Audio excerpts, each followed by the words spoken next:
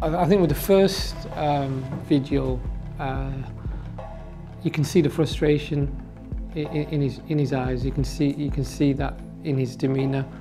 I'll be honest, when he was reaching into his pants, he did come across as a bit threatening because you don't know what's in there.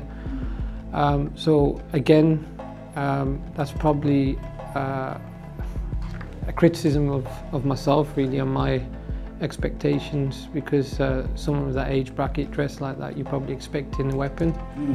When the drumsticks came out, I felt a little bit silly, if I'm honest.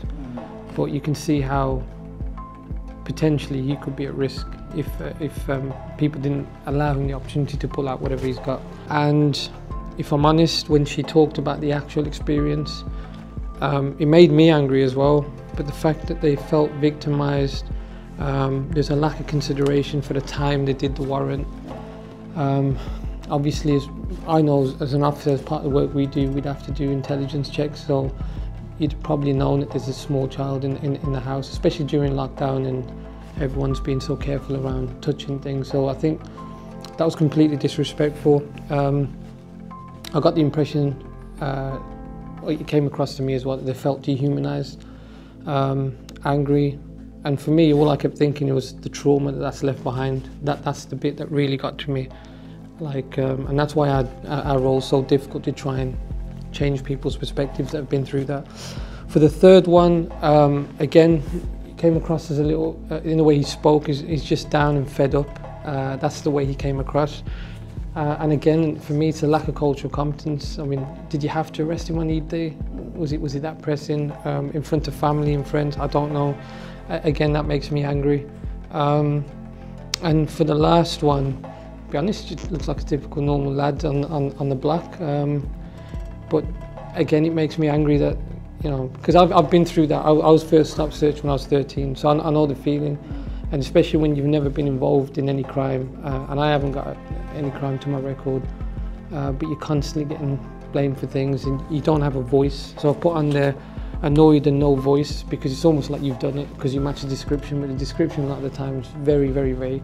So I get the frustration, and I can get how someone like the last individual will grow up to really hate police and hate the establishment. But yeah, those are my thoughts. Thanks. So I guess for me, one of the questions a series of questions I want to ask you. First is, like, how did the videos and the images of the young people, how did it make you feel as an individual and also as a police officer? It brought back memories for me. I grew up, so not many people know that when I was growing up, I actually lived on a road where we had a lot of prostitutes at the time. They used to sit Amsterdam style in the windows, and I kind of grew up around a lot of the violence and a lot of the problems. That's why when I said to you, when people dress a certain way, and if you don't know them and they're walking up to you with their hands on there, normally it means something's going down. So naturally, that's how I react to things. But it brought back a lot of negative memories, because I didn't want to join the police. I'll be honest with you. I hated the police growing up, because I had that growing up. Then we had 9/11 happen, and that had a massive impact on me and my family. I remember going for a job interview in Broad Street. I just finished university, graduated. My brother's waiting outside. He had the Palestinian kafir on. I came out 3 officers on top of him because he wouldn't give his name. And my dad always wanted me to join the police. I don't understand why to this day, because he came over in the 60s. He had a very negative experience with police. They used to beat you back then. So he kind of came through Liverpool and then kind of settled in Birmingham. So I did it really for him, and I came close to leaving twice because of police culture and the way it is in the actual organisation. Do I regret stopping that? No, because I've worked some great roles. It's opened doors for me. A lot of the good people in my life today are from the police, so I can't complain. But there's still a lot of bad. And the reality is, those videos brought back a lot of negativity. And I felt angry. Watching it, I felt angry because I know exactly what that lad's going through. Through no fault of his own. He just happens to be a certain colour, dressed a certain way in a certain area.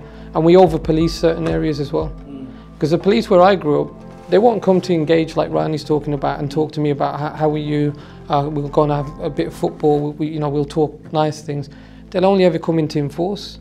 And I'll be honest with you, I kind of blessed with my upbringing really, because I got to see a different side to like prostitutes, to some of the criminals, because they're people at the end of the day. Right. So it's kind of made me who I am.